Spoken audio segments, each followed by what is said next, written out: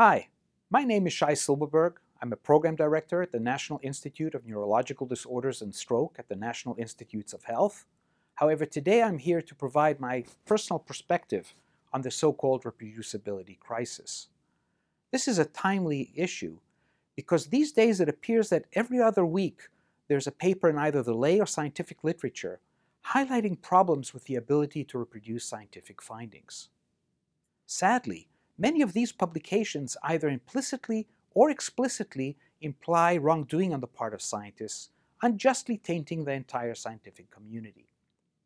So to help put things in perspective, let's describe what it means when results are reproducible, and then identify factors that might lead to low reproducibility. As I'm sure you all know, advances in science are primarily built on prior findings. Results that do not stand the test of time get abandoned, whereas results that can be reproduced serve as the foundation for future discoveries.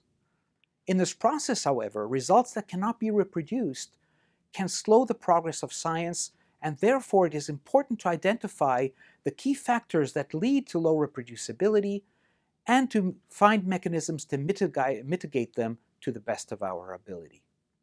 Now, there are many reasons that can lead to low reproducibility. I list 3 of them over here. So for one, complex innovative techniques developed by one group might require extensive training before it can be utilized by others.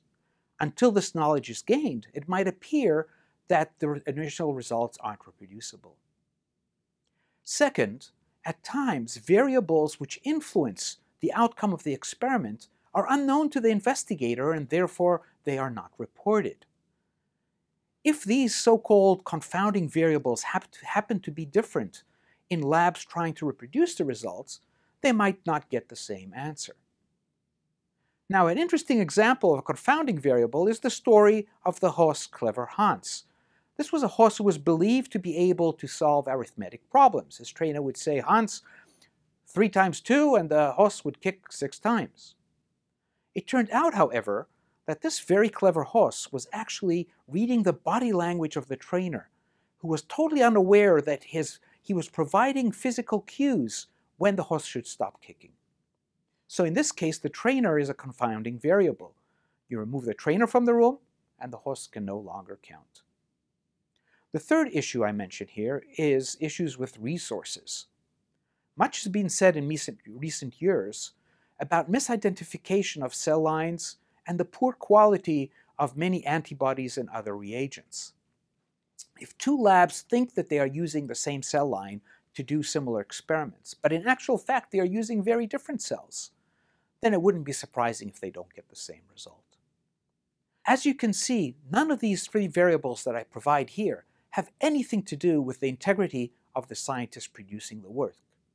However, we could improve the reproducibility of such experiments if there was greater transparency in the reporting of experimental design, conduct, and analysis. So with that said, I would like to focus my talk on what I personally believe are major contributing factors to low reproducibility. And these are unintentional and unconscious bias, what I call human nature, and chance and publication bias. Let's start with human nature.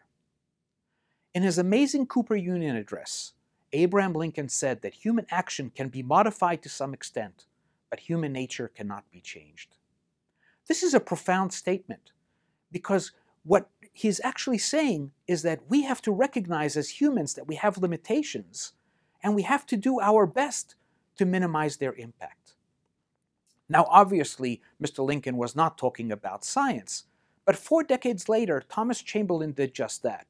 Thomas Chamberlain was a geologist, and what he proposed is when scientists design experiments, they should test multiple hypotheses in parallel, not just one, because if we choose our favorite hypothesis, then unconsciously we tend to magnify results that support our hypothesis and overlook results that do not.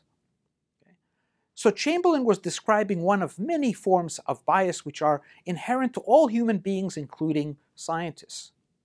Importantly, all these biases are unintentional and unconscious, and therefore have absolutely nothing to do with scientific misconduct. Now, bias is very real. It's not a myth, and it lurks behind every corner. To give you just one example, here's a study that was conducted more than half a century ago. And in this study, the investigators used, as you can see, 14 rodents and 39 Homo sapiens in the form of students. Now, this ratio seems rather odd until you realize that the experimental subjects in this experiment were actually the students. This was part of the course in experimental psychology, and the students were asked over an entire semester to train animals to do different tasks, and they measured how long it took them to learn. Now, there was a trick to this experiment. The students were led to believe that there were two types of animals. There were dull animals that were genetically bred not to be smart, and then there were the bright animals that were genetically bred to be smarter. Okay? Now, in actual fact, these were all randomly selected animals. Now, before each experiment, the students were told whether on that particular day they're going to be studying a dull or bright animal. Now, as I'm sure you've guessed by now, at the end of the experiment, at the end of the semester, after repeating this experiment 5 times, it was found that on average the students found that the bright animals learned faster. Okay? Now, it doesn't take a rocket scientist to figure out what could have been done to minimize this expectation bias. All that was needed was to mask the identity of the animals from the students conducting the experiments and the students analyzing the results. This is known as blinding, and it's an effective way to minimize some types of bias. And in most cases, it is not that difficult to employ, to use blinding. All that is needed is to ask someone in the lab or the adjacent lab to code the samples and to reveal the code only after the experiments are complete. So blinding should be a serious consideration when conducting experiments. However, if blinding is actually used, is often not reported. To give you just one example, in this study, the investigators scanned 7 high-profile journals for papers that included animal trials and that were cited at least 500 times each. These are high-impact papers.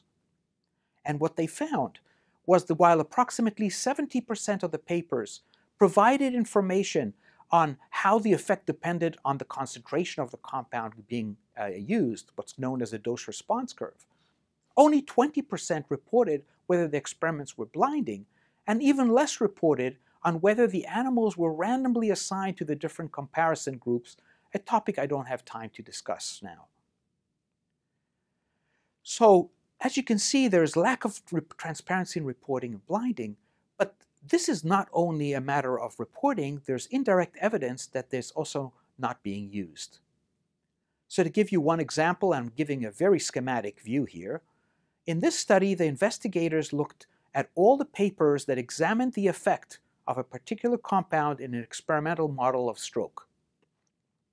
And what they did is for each paper, they looked to see how many important parameters were described in the paper that might influence bias, for example, blinding and randomization.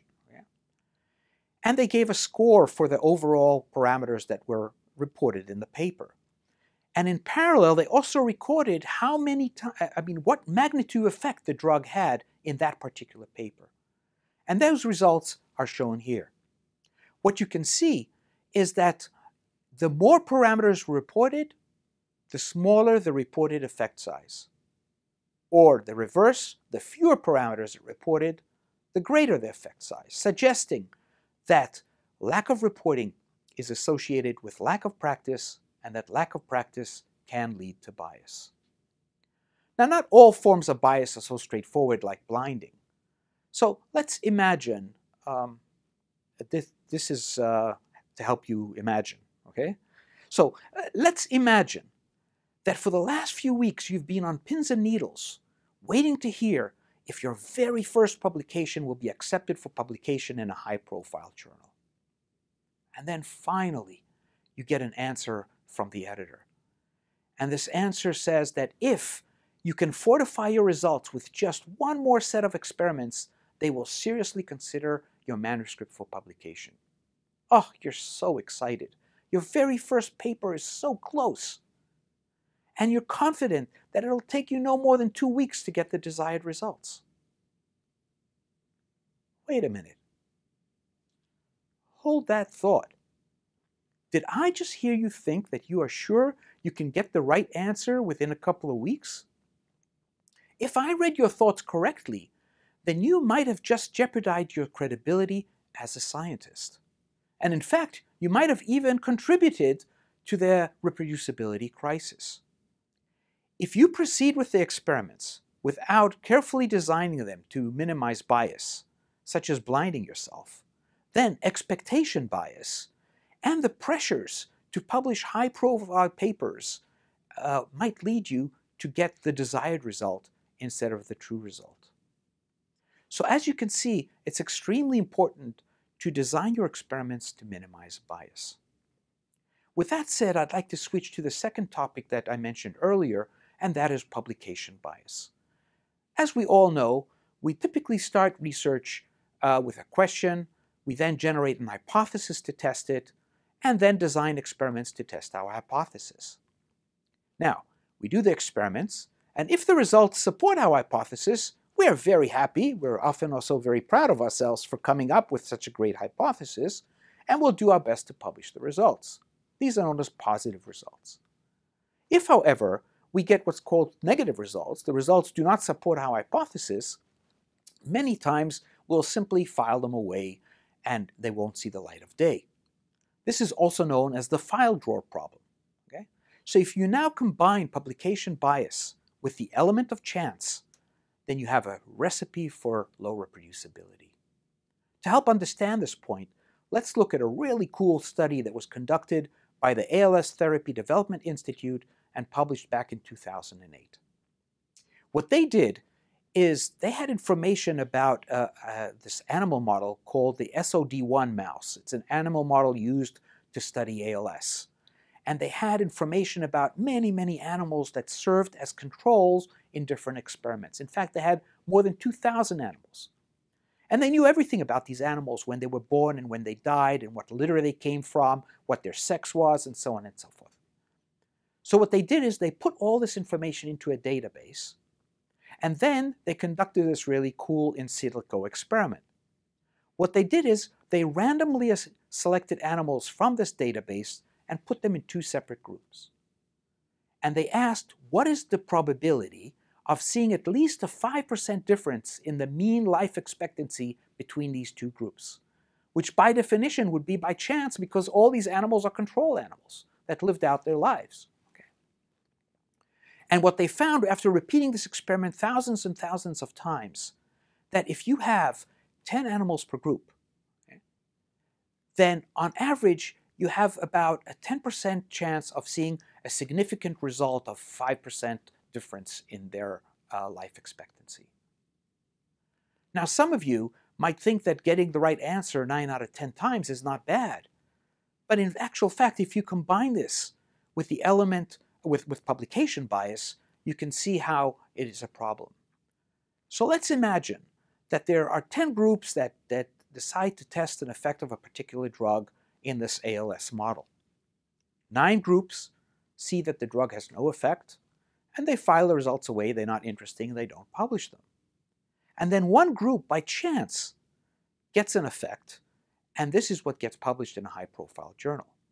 So you can see how publication bias and chance gave rise to an irreproducible result. So what can we do to try to improve reproducibility? Well, first and foremost, we need to increase transparency in reporting. And to do that, we need to use review. We need reviewers of manuscripts and grants to pay greater attention to the information provided in these documents. The importance for transparency in reporting has been recently recognized by both journals and funding agencies. So, for example, NIH has recently made changes to the review process to assure that particularly important information is included in the grant applications. Several journals have added checklists to help them identify which parameters are included in the manuscript and which are not. Okay. The second point is we need to somehow deal with unconscious bias and deficiencies in experimental procedures. Okay. To this, what we need is education. We need to train the scientific community to understand that we are all prone to bias, and that therefore precautions that we take during the experiment are not just for the sake of adding difficulty, but they actually serve an important purpose. Dealing with publication bias is a greater nut to crack, because that will require a change in culture. We need to somehow shift the focus from glitter and focus more on rigor. So if you're part of the scientific enterprise, I would like to point you to a few important points. First, we must all recognize that we are all prone to unconscious bias. And because this is the case, we need to critically assess results and publications.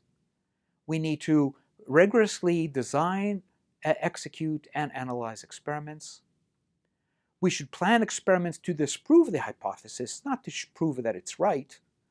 And we should need to favor robust findings. But if it appears to be too good to be true, it probably is. So I'd like to end with the words of the great physicist Richard Feynman, who said that if you're doing an experiment, you should report everything that you think might make it invalid, not only what you think is right about it.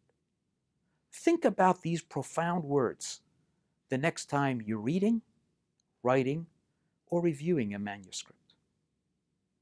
I'd like to thank you for your attention, to thank NINDS leadership for giving me the opportunity to devote time to this important topic, Andrew Noack for photography, Lauren Ulrich for illustrations, and my daughter Liron for putting a smile on my face. Thank you.